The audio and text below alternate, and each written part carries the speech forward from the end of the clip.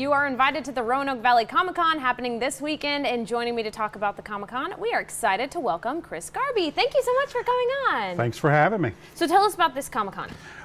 We are actually in our 10th year. Wow. And what we do is we bring different types of vendors who bring comics, toys, action figures, related stuff like handmade pillows, t-shirts, painted glasses, stemware, stuff of that nature.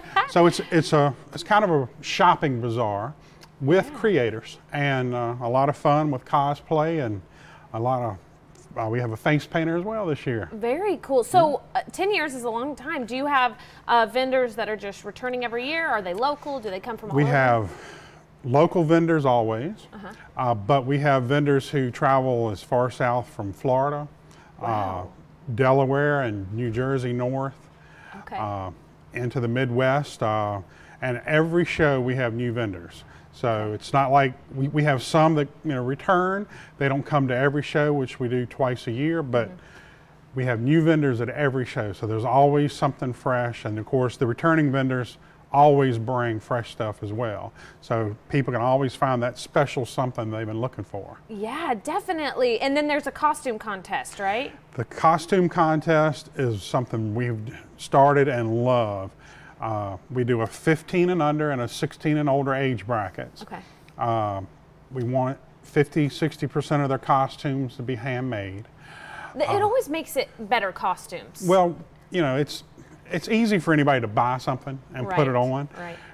The creativity and the imagination that people bring into their cosplay is awesome. And we have our judges judge that, and everybody just has a fantastic time with that.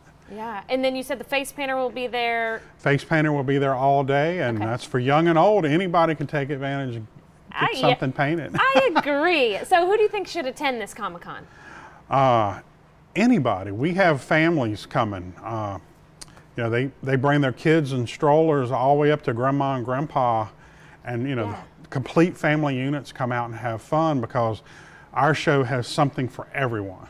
Okay, and this is some of the stuff that we might be able to find there? Absolutely. Of course, Flash is big on TV right now. Yes, he is. And what this represents is a loose figure, something that's not packaged, and then the Star Wars and the Moon Knight, that would be something that has never been taken out the package. And then of course the classic comic books as well as the newer ones, and of course we got Venom here, which is the big movie that came out this past week. Yeah, that's got to be huge. Everybody's having fun with. So remind us date and time.